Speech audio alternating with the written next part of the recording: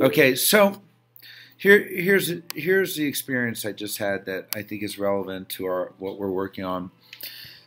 I'm at the top of my roof deck, and for the first time, I'm eating a pizza and in the hot tub, and just envisioning life and looking out at this the amazing view from every single place, and thinking how good is life, and enjoying a beer and a pizza, and just I left my devices.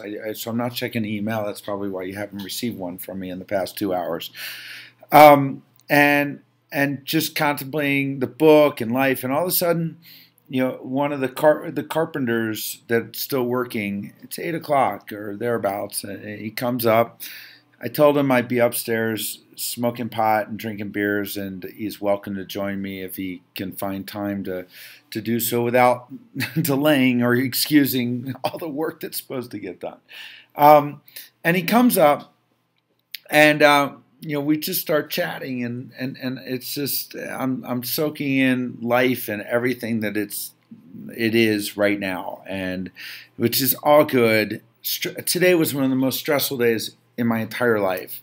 Moving and then extending and dealing with contractors, and then Margot gets sick, and then Margot gets sort of better, and so this moment, if you can really appreciate it all, and I had an opportunity after talking to him about his day-to-day life and blah blah blah, and thanking him for a great job. I sat there and I said, this is my first time I ever get to say the following. I just wrote a book, and can I tell you what it's about? So, and without giving it any thought at all, I tried to formulate how I was going to say it, and I'll try to repeat it. I don't know that I can. Let me deal with that separately because it's important. After I said it, I said, truthfully, consider the fact he's working for me essentially, and we're high and drinking beers and looking at the view. And I said, would you want to read that book? And he said, yeah, I would. And I said, why? And he says, because I think I can be better. And he went on saying, what you're basically saying is that you need to learn how to passionately, personally promote yourself. And in doing so, you feel better about yourself, and your business does better. And so I thought to myself, wow, I must have done a pretty good job describing the book. I never knew what I wanted people to think about after they read it.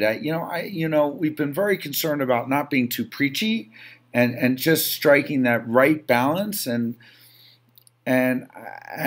yet, when I heard him say that, I felt to myself that if I could accomplish anything in this book, if I could change some people's minds and let them inspire themselves, I mean, how fucking cool would that be?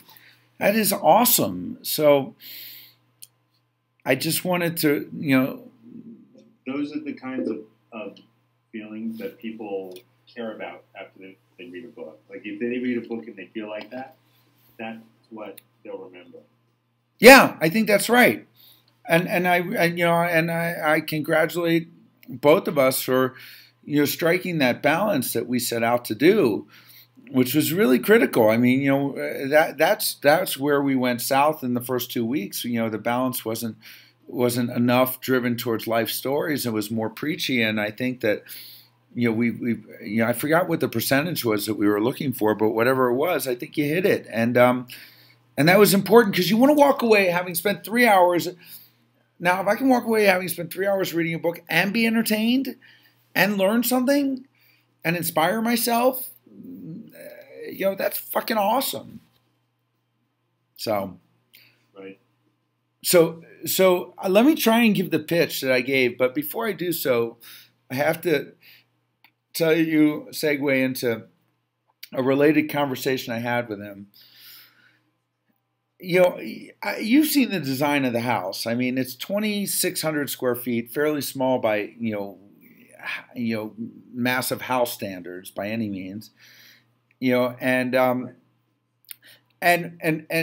he's the cabinet maker. He turns to me.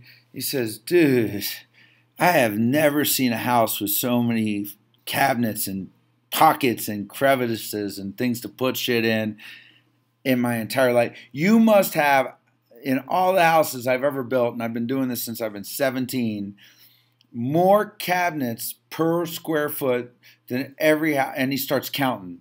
And I said, well, if you were to count each cabinet, instead of each cabinet, each compartment, because that's how I count pockets. It's a compartment count. His mind exploded. So if we were to, and we've talked about this in terms of marketing the book, and I mean, who else would but the Pocket Man would? I mean, we must have 1,000 different compartments in this 2,600 square foot house. 4 compartments for every square foot. That's insane. That's awesome. So. That's cool. Yeah, I mean, you should do a pocket camp. You're gonna do a pocket camp. All right. Hold on one second.